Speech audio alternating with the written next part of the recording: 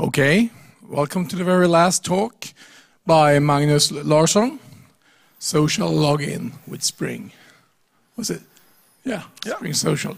And since it's only a 15-minute talk, he asked if you could take the questions afterwards. Okay, the floor's yours. Thank you. You can wait with the applause until afterwards to see if it's worth it. Okay, my name is Magnus Larson. I'm from Callista Enterprise. We are a consultancy company with offices here in Stockholm and in Gothenburg. And I would like to make a talk about the Spring Social project and how it can be used to enable social login in Java-based web applications. Before I start the talk, I would like to see how many of you have an opinion of social login. Do you know what it is about? Hands up, please. Great, you're on the right talk. How many of you are aware of the OAuth protocol? Great. Anyone that actually tried out the Spring Social project? Or a few? Okay, great. You're not allowed to ask any questions. You are, of course. Okay, so first, what is social login about? To me, it's about to get rid of those login dialogues that we have in all web applications that depend on that the user performs a self-registration of their user accounts. And instead delegate the authentication process using the user's already existing accounts within the various social networks that exist out there. And the clear benefit for users, if we do that, is that they don't have to go through this painful registration process, and they don't need to keep track of yet another password. And for us as web application developers, we can delegate the whole implementation when it comes to user registration and authentication processes to network providers, social network providers that we trust. Okay? And the foundation for this to work is a protocol called OAuth. And it handles basically authorization, but implicitly by that also authentication. And typically it works something like this. You have a web application which gives a user possibilities to use his account in some social network. In this example, the user clicks on the LinkedIn button. Can you see? Is it possible to see the user? There are spaces up front if you have problems. And the web application redirects the user to LinkedIn. LinkedIn presents a dialogue with the traditional login information, but also it requests for consent from the user to give the user's profile information to the web application. And if everything works okay, LinkedIn will redirect the user back to the web application. And the web application can get access to the user's profile and create a local account based on that. And then the user is ready to go in using the website's functionality.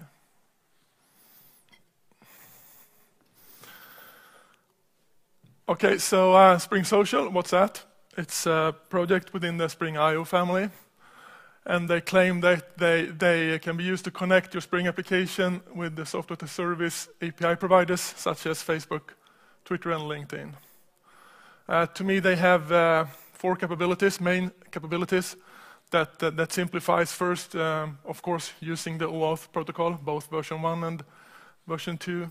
Secondly, Spring Social project can help us to create local user accounts and connect them to the accounts that the user used in the social networks.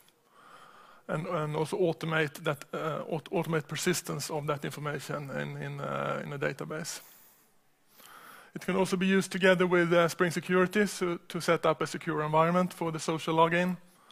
And last, it can also be helpful to define Java bindings for the APIs that the various network providers supply. So you don't have to make homegrown REST calls, and that complies with the OAuth specification. Spring Social is also highly extensible in the core product, so to say, or project. It supports Twitter, Facebook, LinkedIn, and GitHub, but there are some 30 community projects that add support for a long list of other social network providers, and actually also some non-social providers, for example, Salesforce. So it's quite interesting. I don't say anything more about that. Instead, I would like to say a few words about the sampling application that I showed on the previous slide. It's something that we have put together to visualize how Spring Social can be used. So it contains a very simple login page with a number of alternatives for the user. And if the login works fine, a user account is created automatically in the application, and the main page is shown with some profile information, and then some text field where the user can enter some data that is related to the user. You can see it as a oversimplified mock of a shopping cart or something like that, just to visualize how everything fits together. And I don't have time now to go through the details of how it's constructed, but we have written a blog that you can read through it, and then we also have a GitHub repository with the source code if you want to see, get into all the details. Some highlights. We use what is called implicit login, and that means that the local user account within the web app is automatically created once the user for the first time is authenticated. That means that we don't have any local passwords or something like that. We totally rely on the authentication done by the social network. And we also use the strongest, from a security perspective, strongest flow within OAuth, the authorization code grant flow, and that means that the whole OAuth communication is taken place within the web app on the web server, and that is the most secure alternative. And as you can see in red, the only information that pass the web browser, and that is unsecure, is something called an authentication code. It can be seen as a one-time password with a very short time to live period. And it is immediately consumed by the web app to create the actual access token that then later on is used to get information on behalf of the user. And this access token is never revealed in the web browser, so it cannot be stolen by some strange JavaScript code or whatever you have in the web browser. And if you're interested in how OAuth works, Jakub Jankov have an excellent tutorial that you can read through. I can recommend that one on the URL there. So I thought I'd make a short demonstration to see how everything fits together from a user perspective. Let's see, I have to finish PowerPoint or else screen resolution get mixed up. Okay, so here I have the login page. Here's where the user is redirected when it tries to access the website. And we can start to say that it comes in a user that wants to authenticate using his already existing Facebook account. So now the user is redirected to Facebook, and Facebook wants to log in the user as normal, as usual. Something like that. The user is logged in, and now Facebook asks the user to give permission for Facebook to give out information about the user's profile to the web application. User consent. This is standard functionality of OAuth. And as a user, I say OK to that, and I'm redirected back to the web application that now can get hold of my profile information and create a local user account automatically. And now I have this mock data field here. I can enter something that you can think of as being something like a shopping cart or whatever. So I say Facebook user data, and I store it in the database. Okay, so now I log out. Now I want to pretend to be another user, preferably on another computer, but I only have one computer, so I will reuse it. And now I want to, as a total other user, authenticate using my LinkedIn account. So I click on the LinkedIn account. Now I get to LinkedIn, and they have a slightly different dialog. They both have combined authentication and authorization information in one dialog to make a few dialogues. So I log in, and at the same time I allow access to my profile information for this web application. And I get back and I'm logged in using a LinkedIn account. And I can, as this second user, enter some user-specific information in the database. And I log out again. And now if I pretend to be the first user again, coming back, and I log in again, now I'm already logged in Facebook in the browser, or I have already given consent to that fast. Well, that was impressive. So I should not be forced to give consent again, and I should see my information that I entered earlier on.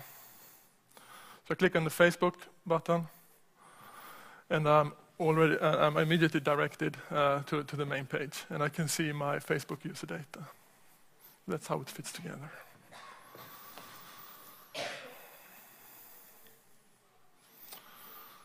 Okay.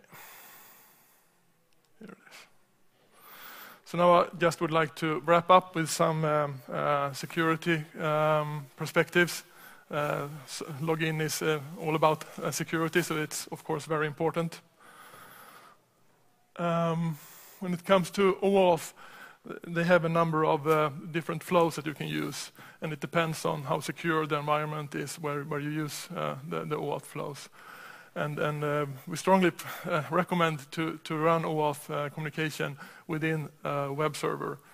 Then you can use the most secure flow, code grant flow, and you can keep the access tokens very secure and safely.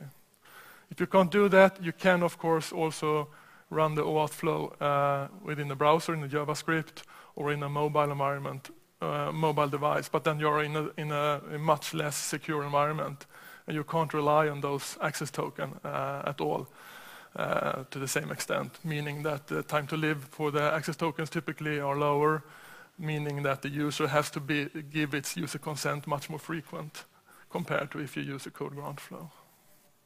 But there is an option, and you have to choose. And then, since we are on the web, we have to consider all the security threats that are known on the web. And if you go through the OWASP top 10 list, basically every threat applies here as well.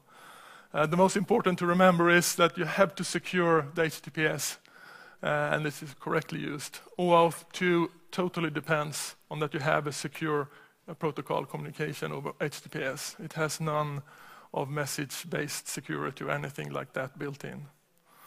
So it's really, really important. And then you have the usual suspects: injection, cross-site scripting, cross-site request forgery, that you have to take care of, spoofing attacks, and secure direct object references that happens if you not take care of of how you express your keys and identities and references.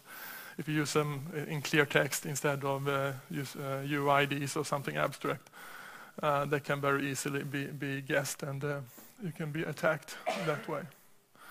And if you find this hard to handle, you should not do it yourself. Instead, we recommend to use two colleagues to the Spring Social project, and that's Spring Security and Spring MVC projects. They have a lot of functionality built in. If they're used correctly, they can prevent many of those attacks.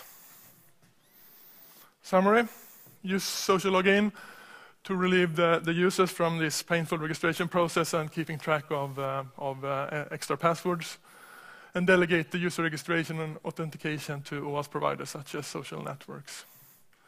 You can use Spring Social to simplify the work, and preferably combine with Spring Security to provide a secure environment. And we have this blog with information if you're interested, and we are producing new blogs and new presentations on the subject continuously. And if you want to follow us on Twitter or RSS, you have the URLs there. Maybe 1 minute. Maybe some question, but if you come up with other questions, you can for sure mail me on that mail address. I was wondering about the logout feature. Since, as I understood it, you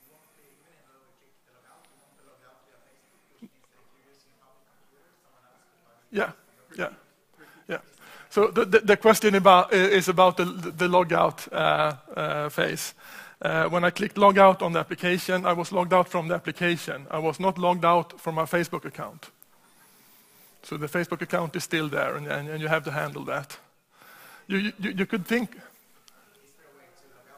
there is no standard way, but most probably if the social network provider exposes an API, you could do it that way if you have the user's consent to log out the user. But it's not part of OAuth.